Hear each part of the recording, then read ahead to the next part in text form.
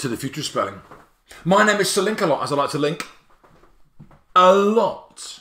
Linking is a fun and easy way to remember things by trying to find a connection, a link, a link, a linkety-link, linkety-link. And it is really good for spelling. Oh, so good for spelling. Now, before I start today's lesson, I've got another two, shout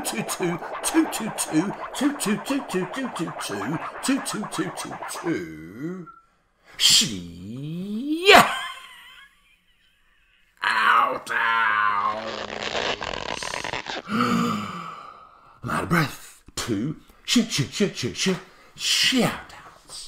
First one up is from 5-year-old Bethan for the word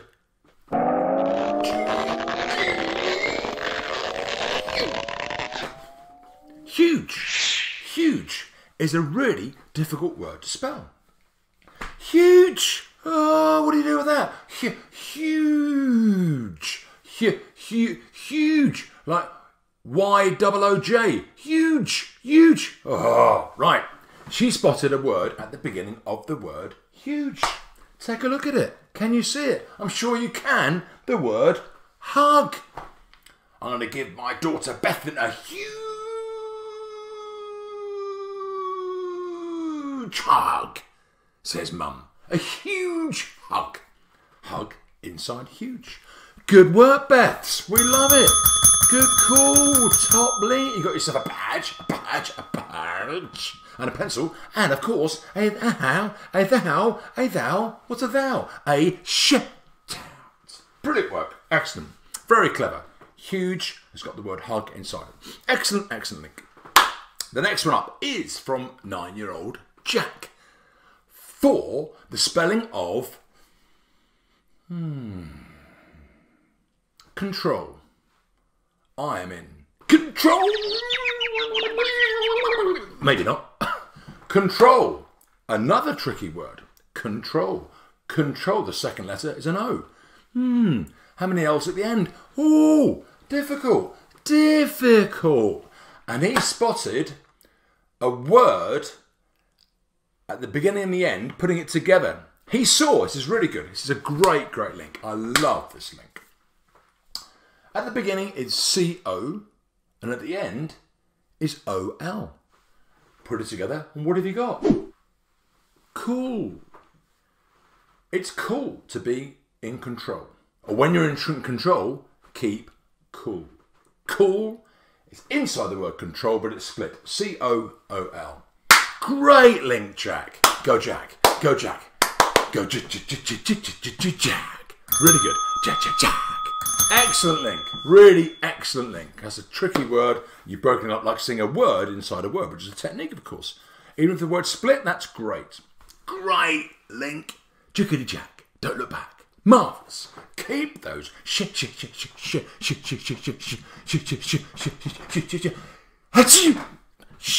outs coming. I love them. Right.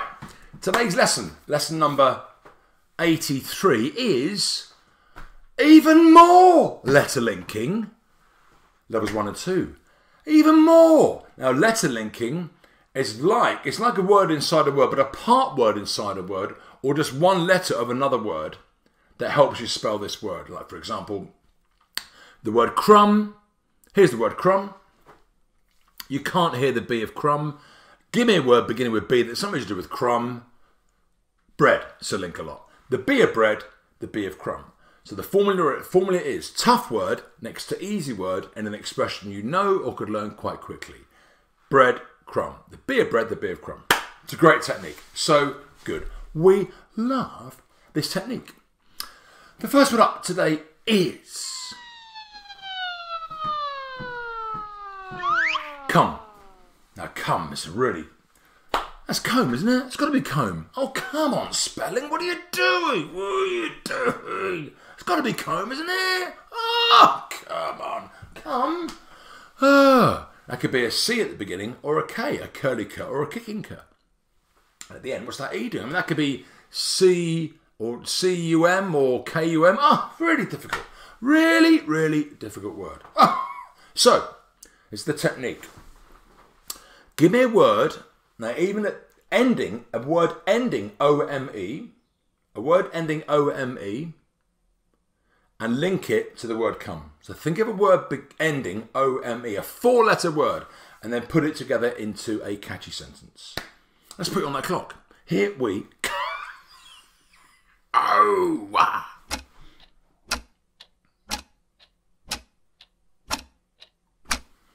Did you get it? Did you get it? Let's see if you did. Over to my link. Come. The C is a bent arm, and the O-M-E matches the O-M-E of the word home and the O-M-E of the expression to me. Oi! Come home to me right now. Did you use home? Come home. You know the expression come home. You know that. Use that to spell come. And the arm is the letter C. And come home to me as well. Oh, so that's combining 2 techniques. Letter linking, but also a visual thing if you're not sure if it's a C or a K. No harm in combining techniques. All right. The next one up is hi. Hi. Higger. Higger. Higger. Hig. Higger. Hig. Hig. Hitch. Hitch. Higger. What? Oh, come on. Letter linking. I've used 2 techniques again, a visual one plus letter linking. Over to my link. Hi. The IG of the word big is sandwiched between 2 H's that look like blocks of flats that are really big and really high. Really big and really high. Oh, we love that one. Is it in? You know it is. All right. Good. The next one is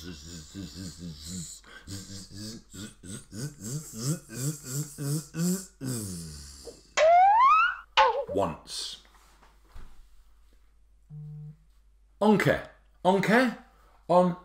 Once. Once. It's got at least once. So once. Once. Again, 2 techniques. Letter linking and things that look like letters. Combining techniques. We love it. Over.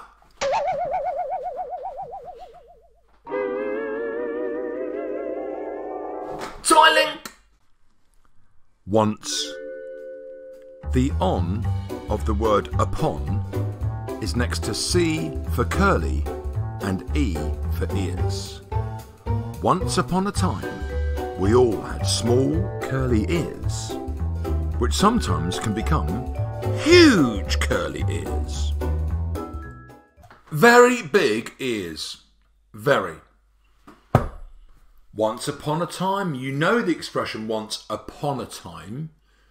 The O-N of upon at the beginning of once, and then the C and the E are the ears. Ho-ho! Is it in? You know it is. The next one up is 2 for the price of 1. Blue and true. Blue and true. The colour blue and true. Can easily be B-L-O-O. Blue. True. T-R-O-O. Obviously. But no, not the case. Over to my link. True and blue. The letter U for up is next to the letter E, which looks like an I. Is it true that the sky is blue? Look up and see. And here is an oh-so-fabby Susie story for the origin of the word blue.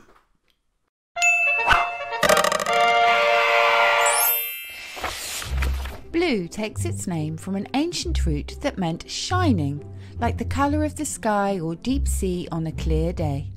It's used in many English expressions, including feeling blue, which conjures the image of a blue or bruised heart. And the phrase having the blues, as in he's got the blues, is short for the blue devils, demons who were once believed to cause sadness and melancholy in the people they visited. And so a music style which tended to have sad lyrics was also named the blues.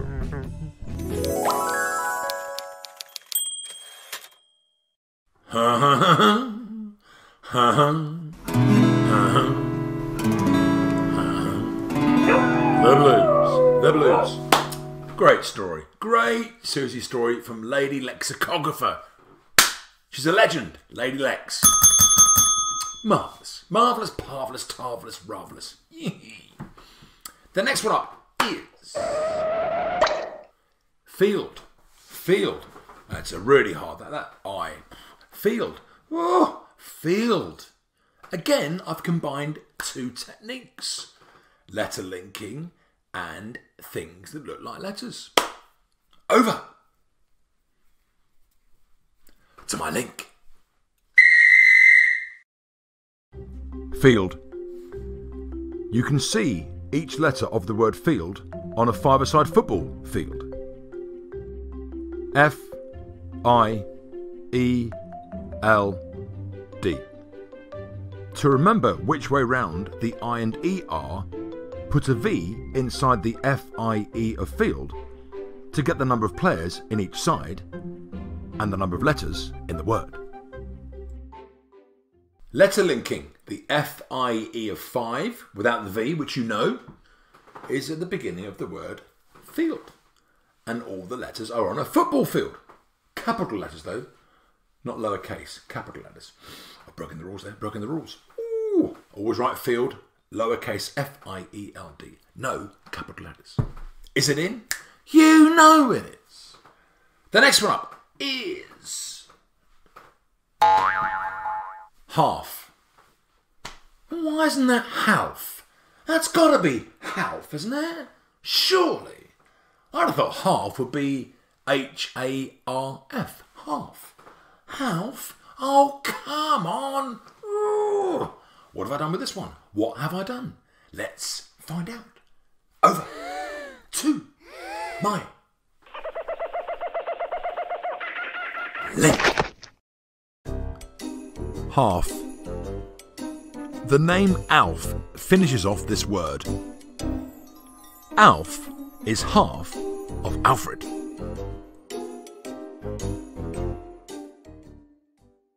Half of the name Alfred. It's inside the word half. Alf. Ah. So, that ends today's lesson. I hope you enjoyed the show. Letter linking, such a great technique. So useful. I adore letter linking. Linking. King. Linking. If you've got any good links, let me know. Come on. You win yourself a badge or two. And a shout out, of course, and a pencil. Here's a good one. Thumb. The B of thumb. You can't hear the B of thumb. The thumb itself is the B. Ah, great one. The word eye. On a road. Cat's eyes in the middle of the road. The pair of eyes is the cat. And the nose itself is the Y. E-Y-E. Eye. What a tough word that is. And of course you've got the man himself. The name of the app is Selinkalot. Is it in?